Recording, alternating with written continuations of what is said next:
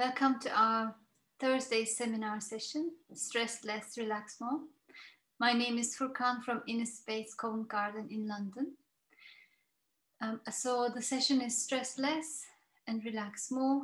So let's do a short meditation, like a relaxation exercise, and then I'll tell you what we are going to talk about, and that's it really.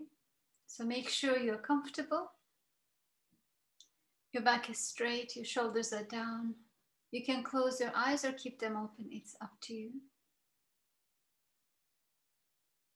Gently but quickly turn your attention inside to your breath firstly.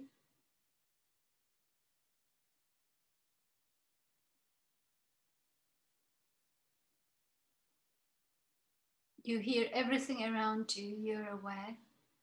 But just keep your attention on your breath.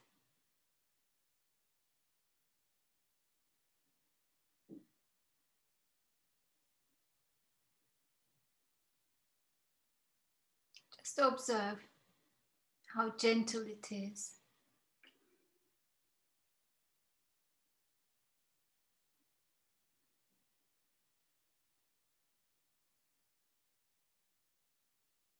It can be really soothing just to observe, hear your own breath.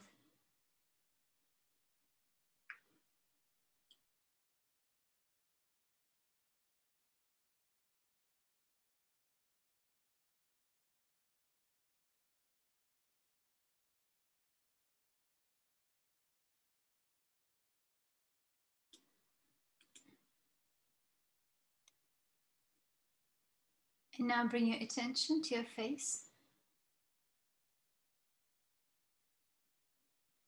Check your forehead. Make your eyes gentle.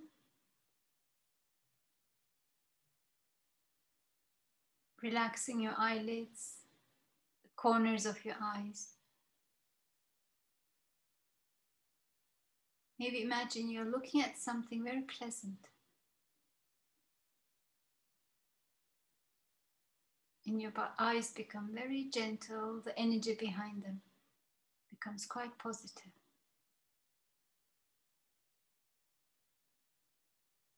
Relaxing your jaw, your cheeks.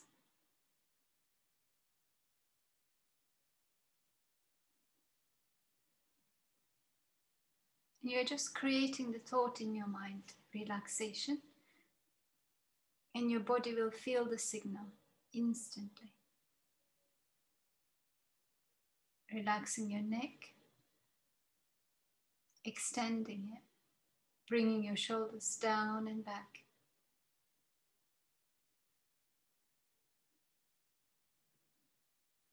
And imagine that pleasant feeling from your eyes.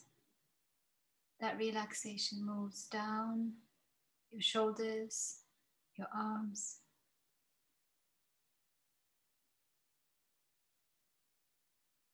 down your chest, your back.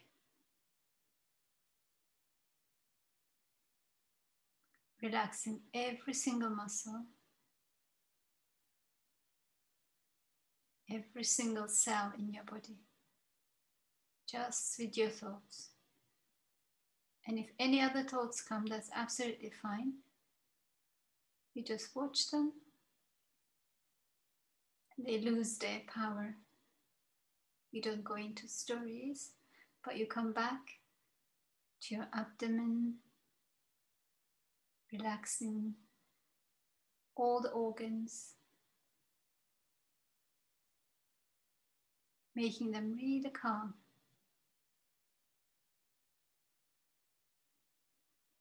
And imagine your body thanks you for this relaxation. And it's not kidding yourself, but it's really believing the power of your thoughts, how they affect your thoughts, your body, your physiology.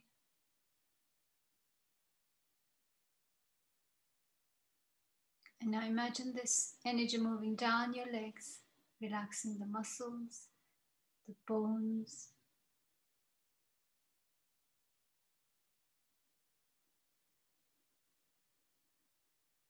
all the way down to your toes. And now feel the space that your body takes up and see how your energy changed. You might feel lighter, or maybe even more tired because you allowed yourself to relax. So just have a look, and this is something you can try before bed, for example. So it's a good exercise to do, and to have the conviction behind your thoughts that your thoughts really do this to your body. It does to everything. They're so powerful. So today what we're going to talk about is understanding stress, some of the side effects. I mean, we all know we don't need to talk about that too much, but then what we can do, how we can deal with it, how we can use it actually to our advantage. And then for that, we need to understand where stress starts. And then we need to give a new definition to stress, make it more constructive for us so we can, like I said, use it for our advantage. And then how we can implement these things to use stress to our advantage. What would be the strategies we can use? So I'll talk about those. And then some practical daily tips and tools. And then if we have time, we can do another short meditation. And then I'll talk about a product at the end you might find useful. So in terms of understanding stress, firstly to understand, is it something necessary? Should we have any at all? So it is in our psyche, definitely, in our physiology. So we have, that's built in us. And it can be useful in terms of taking precautions. Yes, like putting yourself out of dangerous situations and to protect yourself. It can definitely help. But then when we look at the stress that we have around us, the stress that we expose ourselves to, the stress we are exposed to, it's almost like 24/7. And imagine you gave your body stress hormones 24/7. You don't need cortisol in the same level like you would need it in the morning to wake up and function. But with the stress, we have cortisol, adrenaline, all of that constantly being pumped into our body due to the stress that we put ourselves through. So that's the one we are talking about, this chronic stress, how we can deal with it and how we can transform it and use it for our benefit. So stress is not good for you when you have this chronic stress. It's extremely damaging for the body. And in terms of negative effects, we all know it affects sleep and what happens to you when you can't sleep properly. Your immune system definitely weakens, and especially now with COVID, we really need to look after our immune system more than anything else. It will affect your decision making, even simple things, buying what kind of sandwich will be difficult, so it's quite damaging. So to start dealing with stress, first I need to realize that I'm stressed. So there are obvious symptoms, signs and symptoms we know, but then there are some that are not obvious. So we'll look at that in a bit. So I need to first know my signs and symptoms, first really understand that this is coming from stress. And secondly, I look at my triggers. What causes these things? What causes me to get stressed? It could be situations, people, whatever, or my own belief systems, etc. So number 3, and then I need to choose how I want to respond in this situation, because I can't keep doing the same thing and I will get the same result, of course. So in terms of knowing my signs and symptoms, it would be, we'll talk about that later on, how you can make an audit for this. But let's look at some of the not so obvious symptoms that I found quite eye-opening. And then knowing these things also really help us not to be hard on ourselves. So we understand I'm acting in this way because of stress, for example. So some of the examples are, you would lose your sense of humor, for example. You would become very touchy. Not being able to make decisions, like I mentioned before, getting irritated or impatient, And that is, let's say, if you find yourself start thinking that people around you are being very slow or stupid, actually, you are not a horrible person that only sees the effects, but you're actually somebody who might be quite stressed.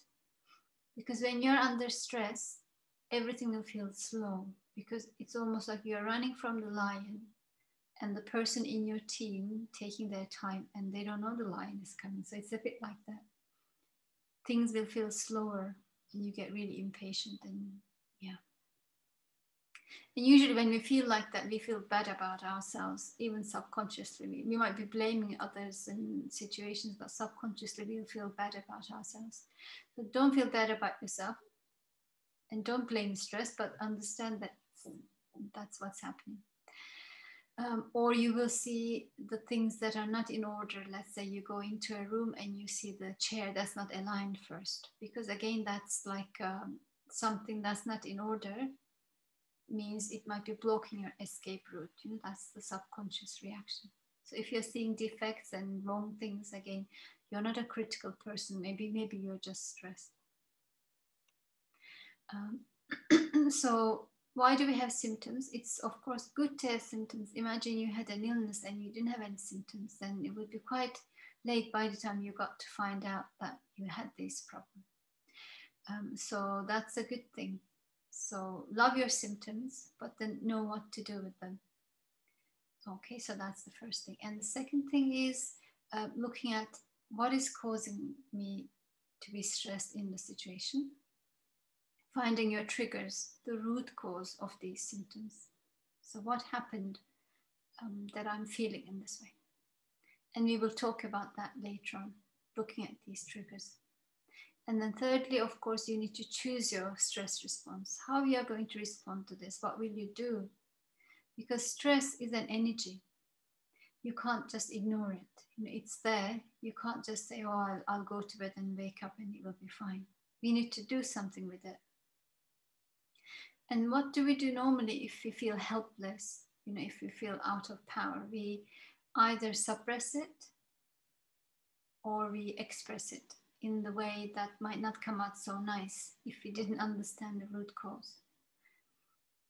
In terms of suppressing, it could be something like, let's say you have a problem at work, maybe with an individual, they're giving you a hard time and you don't know what to do with it. And you say, you know, okay, when I go home, when I have some peace, I will think about what I can do about the situation or why this is happening to me.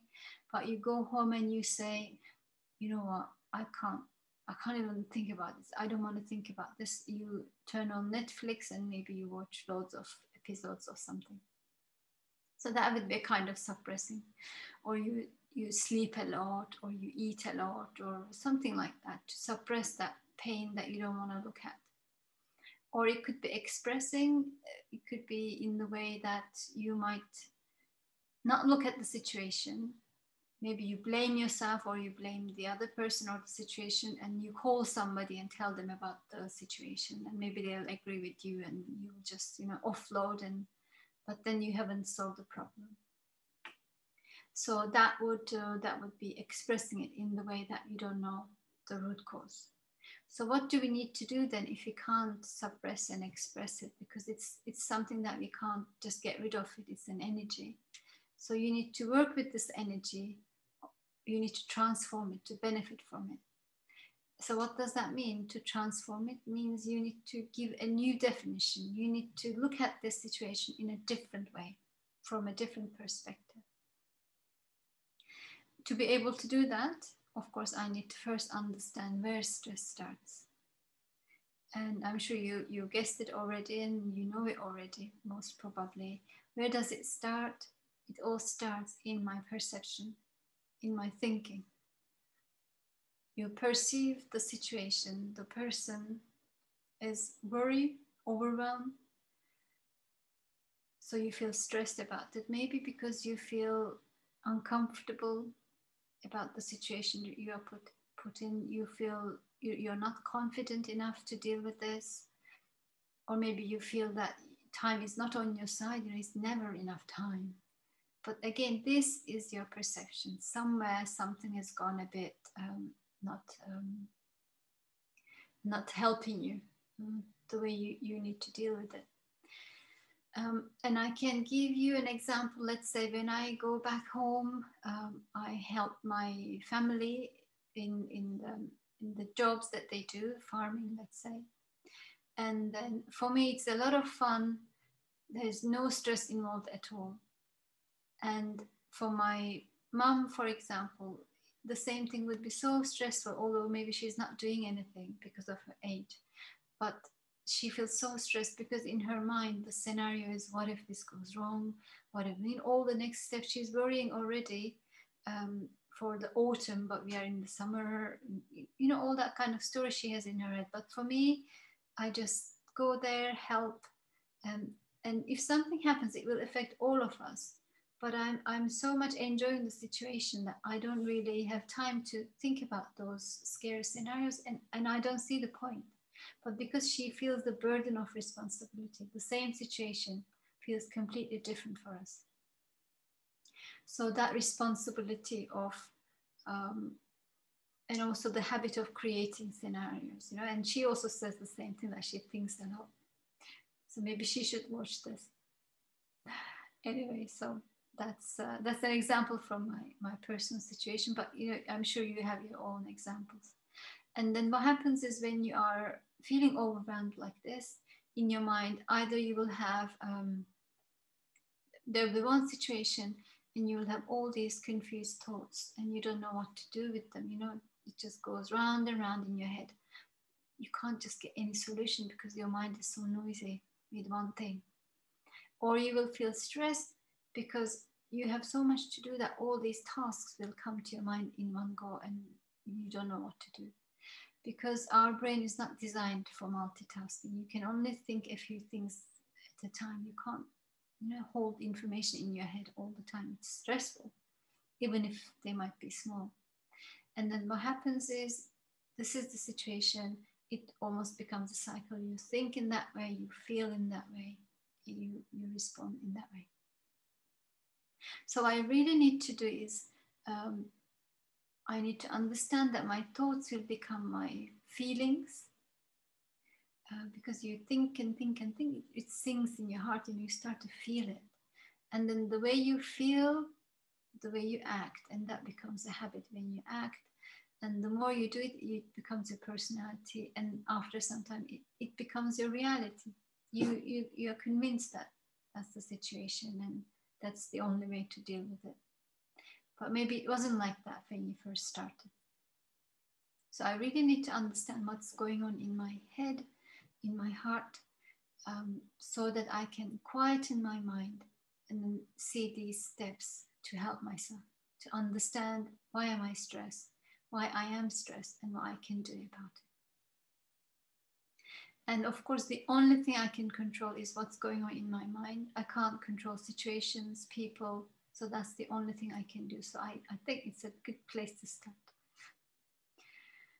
So what do I need to do? I need two things in my mind. One kind of power is the power that gives me to just think about the thing that I'm dealing with at the moment, rather than everything that I need to deal with. And what happens usually is, there are so many things that's stressing me out, I think, and then I don't do anything. So that could be one thing. So one thing is something that will, some kind of power in my mind to help me just deal with it next and next without panicking. And the other thing is some kind of inner power, that mental power that will tell me to stop when I go into these scary, oh my God, what if scenarios. So these two things I need, and how do we get those things? We'll talk about that later on. So this is stress. That's what I need to do. I need to define it in this way. But also I need to understand where I want to go. So let's have a look at these things. So firstly, I need to give a new definition to stress. So that's the second mechanism I talked about, the new, almost like the new information I give to myself to reduce or eliminate that stress. So I need to give a new definition to stress. So what's the new definition? Stress is a message. It's a messenger. It's trying to tell me something. because it's like the symptom, isn't it? It gives me pain, it gives me discomfort, and it's telling me that I need to change something. Maybe I need to learn something or heal something. Because I can only change myself, right? I can't do anything else. And the way I'm thinking about the situation, my perception is not helping me. I'm not saying the situation is right and there's something wrong with me or whatever. I'm just saying my perception is not helping me.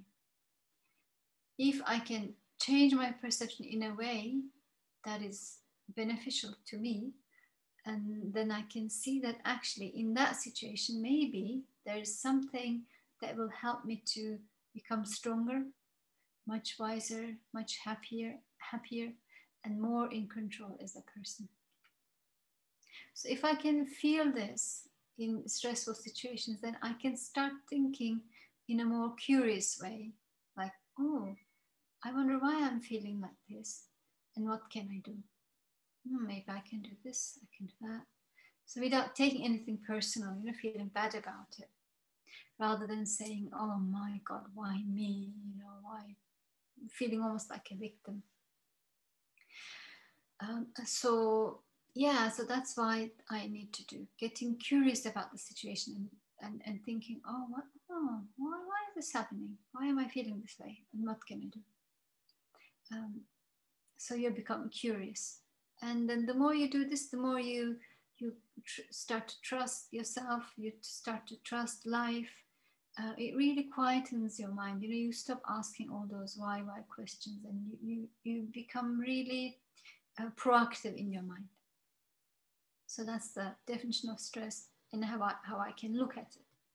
And then we need to also understand where we want to go, and that's relaxation. And the definition of relaxation is quite different. It's not like just chilling out and doing nothing that would stress me out, but it's actually quite different. It's when I say something to my mind listens to me, but my body also follows. Let's say if I have a job interview, for example, and I'm prepared, I can say to myself, you don't need to be scared, you've done your best. And your body is also fine. You're not having palpitations and knots in your stomach. So that kind of relaxation. This is when you have the power to respond in the way you want, when you feel free, when you feel that you have a choice. This means relaxation. Then you can be relaxed in any situation. So this is almost like a very liberated way to live in. And if you find yourself finding difficult to relax and integrate relaxation in your life in this way,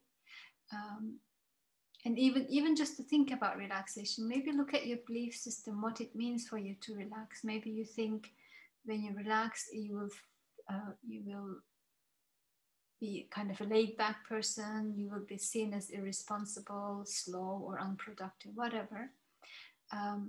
But actually, when you can have some kind of relaxation in your life, which we will talk about later on, it will be easier to switch off at night. You will sleep better. Your tasks will take shorter, and etc. So look at also your belief system in terms of what relaxation means for you. So quite high level of definitions of relaxation and stress. And I can say from my personal experience and my colleagues and my friends in space, it takes time to do all this. What happens is, maybe when you first start, let's say if something stressed me out for a week, maybe now it will stress me out for a day. If I thought about something for one day, maybe now I can stop my mind in an hour, stop chewing about that scary scenario. So things get easier. And of course, again, it depends on the situation, But what happens is when you can achieve something, when you can respond in the way you want, that energy is so liberating and so rewarding that you really want to look after yourself in this way. It's a beautiful space to be in. And no TED Talk or Tony Robbins videos will give you that kind of energy. When you do it yourself, it's really, really liberating. But so how am I going to get this energy? Where am I going to get this power from? How am I going to do this? So let's talk about some strategies, steps. So the first thing to do is, like I mentioned, you need to know what your symptoms are, you know, in terms of stress. So take a stress out audit. What makes you stress? And then your symptoms. You can do this for a day, week, month, however you start, you know, finding your patterns and your responses. So what pressures you? So first, maybe, you know, find your symptoms if you don't know, but then look at the things that pressure you. So some examples I can share. Sorry, frog in my throat. It could be comparing. Maybe when you start comparing yourself and you look around, you feel stressed. Maybe if you feel lack of confidence in a certain situation or in front of an individual, that might be stressful. Self-esteem is a very, very stressful thing if it's low. Making, for example, assumptions about other people's expectations. Maybe somebody gave you a job to do, you thought, oh, today maybe, but actually they don't need it for a week. So maybe these assumptions. Not being able to say no. Maybe you have some problems with time management. Maybe like you usually underestimate how long things will take, or you give people less time. Oh, I can do this in 2 hours, but maybe actually you didn't think. Maybe it'll take 4 hours. Maybe you just wanted to please them, whatever. So the thing to do is just observe your mind as much as you can without judging, as if you're doing it for someone else. Catch yourself before your thoughts spiral into these scary scenarios. And even if you can't do it in the moment, maybe stop, you know, just look back at your day, maybe at lunchtime or your afternoon break, when you have your coffee break, like put some kind of times in your day to go back and look what stressed me out, what happened here. Because sometimes we plan our day and we say, oh, I can do this, it's all right. But by the time it hits lunchtime, I'm already overwhelmed. You know, what happened? What happened? I gotta know. But usually we don't even have time to look at these, and we go home and we're just so exhausted on the sofa. So create some time during the day, go back and look what caused me stress, and just, it won't take long, you know, 5 minutes, maybe less. Just write it down, and then later on you can, the next thing to do is to reflect on the solution. Maybe one solution is just you didn't write things down and you forgot. Could be simple as that. Or one of those things that you found, you didn't ask for how long you should spend time on this, or how detailed it should be a task, and then you just, it could be anything. So what would be the solution? And when you start reflecting on things like this, your mind will slow down definitely, and your answer will come from your mind, because you're the only person actually who knows your own story. You will find your own solution much easily. Or you will read a solution somewhere, or somebody will say something, your brain will pick up that information because you've been thinking about it. You know, what is the solution? But if we say, oh, why me, I hate this, it's like, you know, I've closed my mind to opportunities to see the answers, if that makes sense. So that's the first thing to do, looking at your triggers, and then reflecting on your solutions.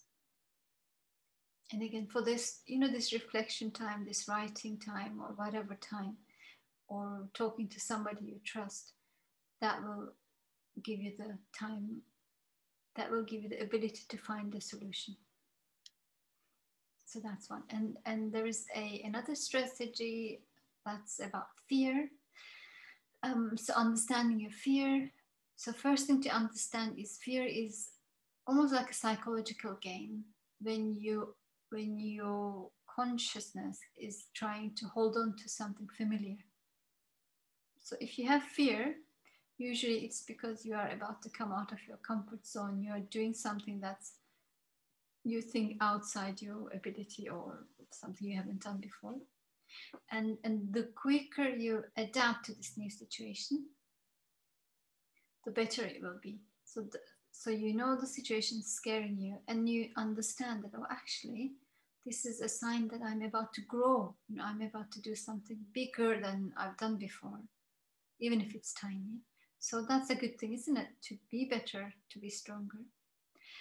So understanding that, and then while you are, working on this situation, whatever, you're compassionate with yourself. You're not like a perfectionist saying, oh, you got to do this. You're gentle with yourself. You're not like forcing yourself to do something, but with understanding, with skills, with planning. So let me give you an example. For example, you can do something called visualization, creating a mindset. So you think about it, you really feel it in your heart, and then it's much easier to put into action. For example, athletes do this, professional athletes. They visualize their race again and again. Let's say you're going to have a difficult conversation, and I've done this, and I found it really, really helpful. You have to have a conversation, and when you think about it, you say, oh God, I don't want to do this, it's so stressful. But you just do it in your imagination, in your mind. So you think about the situation, what you will say, what the other person says. You can't guess what they will say, but I'm practicing. And until you feel comfortable with your dialogue, you do this. It's almost like rehearsing. And when the situation comes, I promise you, it will be much easier to do this. And the key is really to act on this fear as soon as possible, before your logical mind, the voice of the fear, speaks to you out of doing this. So don't do that, that's too much. So that's the second thing. And the third thing is called going to the eye of the storm. So when your mind is going crazy about the stressful situation, you do something inside. You calm your mind with a thought. And that thought, because we usually know our situations that will give us stress, it's almost like a mantra that you repeat to yourself before the situation. And then when the situation comes, it will come to your mind much easier because you've been repeating it. So let's say something unexpected happens and you say, oh my God, this is horrible. And your mind goes blah, blah, blah, blah. And you instantly stop your mind. So an anchor thought would be, everything happens for me, not to me. Meaning I'm not a victim. There is something here I can use for my benefit. Everything happens for me, even though I don't know this. Or it could be, life would never give me something more than I can deal with. So you can just repeat to yourself. And even if you don't feel it in that situation, it will calm your mind at that time. And then when you need a solution, it's much easier to deal with, to find that solution, because your mind is calmer. And the solution also, rather than thinking about unresolvable situations, your mind holds on to this solution. That's also like going to the eye of the storm. Or another thing we can call is going to the eye of the storm. In a stressful situation, you don't look at what the situation should be like or the person should be like. So you look at what I should be like. Let's say the person in front of you who is stressing you is bullying you, working on, pushing down you on your self-esteem, and you practice being assertive, holding yourself high. So that's what you focus on. And what happens is when you focus on what you need to do, again, your mind is quieter. There aren't too many thoughts. And then usually what happens is in stressful situations, if you can practice what you want to do, let's say self-esteem, assertiveness here, usually either the person in the situation moves out of your life or they don't bother you anymore. So because it's almost like life told you to practice something and you did it, and then the situation moves away. So and then yeah, sometimes. And another strategy, so we talked about, understanding your symptoms, your triggers, and then looking at your fears, etc., etc. But then also we need to, before the stressful situation comes, or in general, actually, how I can reduce my exposure to stress. And there are three things we can do. We can stop trying to control everything around us. We all have good intentions, but if you stop doing that, you will save yourself a lot of stress. An example for this may be you have a problem with someone and they're not talking to you. And you said, if it's my mistake, I apologize. Maybe it wasn't your mistake, but you did your bit and they're still a bit funny. Can you let go? If you can't, means you're trying to control that person. But let go. Again, how? You can repeat those thoughts to yourself again and again. I've done my best. It's not my stuff. Again, it takes time, like anything, no? And the other thing is very important at this time, especially watching the news, hearing stories. You gotta stop consuming other people's stress. Because if you're like that, you can't help anyone. You can't even help yourself if you constantly take in other people's negative, upset, down energy. And you might want to look online how the energy levels, the thought levels, how high, like fear is here, compassion is there. There's a scale of emotional scale you can have a look. So what kind of energy you want to vibrate out to help yourself and others. So stop consuming other people's stress. In terms of news, just watch as much as you need to. And the third thing is stop interfering in other people's business if you haven't been asked to. Let people solve their own problems sometimes. Not that we leave them alone when they need help, but just, be honest and be clear that sometimes we don't need to help people, but they need to find their own way. So that's that. And a few tips and tools, like practical things you can do in this situation. One is breathing technique. Find a breathing technique that really helps you, and they're amazingly helpful. There's so much research in that.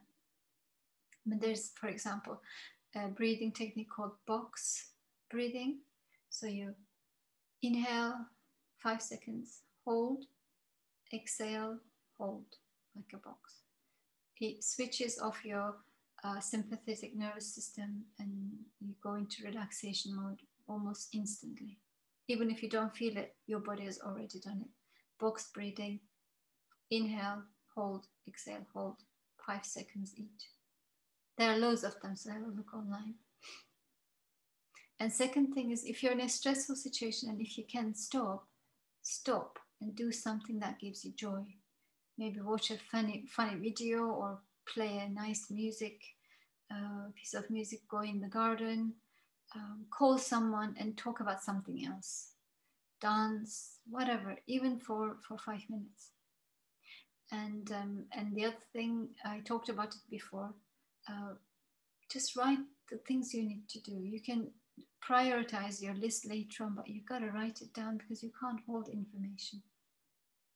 Too much information. And the other thing is, I talked about in going into the eye of the storm as well, but when you're doing things, maybe find another focus for yourself. I have so much to do, but maybe today my focus is I'm going to do them slowly, peacefully, or kindly, or happily, whatever. Find another kind of, let's say if people are stressed at work, say today at work I'll stay peaceful and I'll do everything. So even if you have finished, even if you couldn't finish everything, maybe you will have stayed peaceful. being mindful of while you're doing things. Maybe have your coffee mindfully today. Maybe have your commute mindfully. Watch, observe. Put your phone in your pocket. Or you can do the muscle relaxation exercise before bed, etc., etc. So those are things. Another thing is you can set up some time for yourself to do something you like. I mean, I've started doing this. I realized I haven't been reading the books that I like for a while. So I said, from January, 20 minutes, I'm just going to lie down and read the book I like. And that's what I'm doing. And I had to tell my friends so that I would keep my promise. So I'm doing that. And I find it amazingly relaxing, just because I respected my choice in that moment. Okay, so that's it really. Hope you found some things useful, and hope you find the find the energy and the enthusiasm to practice some of these things. And I think the main thing to believe is that I am the master of my mind. I am in control of everything that goes on in my mind. So that's the thought to hold on to. It's all under my power. I might not feel it right now, but the more I do it, the more I feel it. In terms of the book, I'll share it in a bit, but let's do like a 2-minute relaxation, and then let's do a visualization, very short. So quickly turn your attention inside, and you might feel quite nice in your mind now, hearing all these lovely things that give us, encouragement. And imagine yourself sitting on a hill in the evening, watching the sunset. Your body is completely relaxed. Your mind is at peace.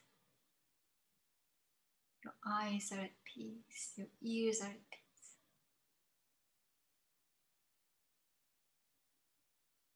The sun is setting peacefully and beautifully, watching all those colors. And you say to yourself, I've done my best so far. And I know everything will work out all right. Like the sunset, sunrise.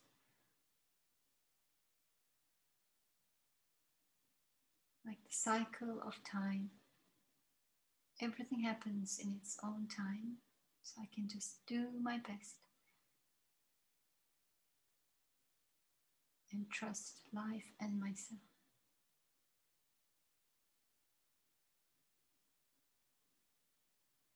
And gently bring your attention back.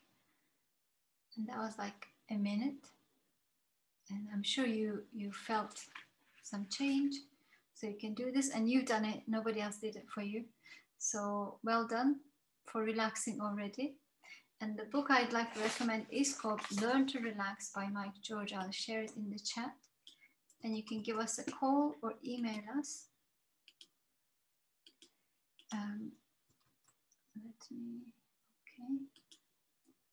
There you go. And I'll share the picture as well. So that's the book, Learn to Relax by Mike George. It's £10 and postage. And you can email us at info@innerspace.org.uk, or you can call us and we'll send it to you immediately. It's a lovely book with loads of examples like I shared, but deeper and more in detail practices. So really, really useful. So have a look at that. Thank you everyone for joining us, and give us some feedback. Tell everybody. And if you would like to support us in other ways, you can make donations as well. Just go back to our website. And that's about it really. Have a wonderful evening.